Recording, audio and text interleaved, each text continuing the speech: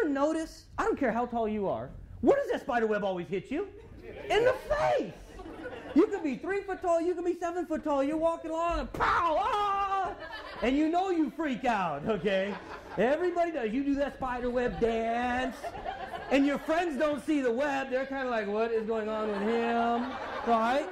Yeah, and you try to cover. It's my iPod. I got the... Yeah. No, you walked into a spider web, and you feel the web on you later, and you think the spider's there, and you dance again. And yeah, it's a good way to lose friends.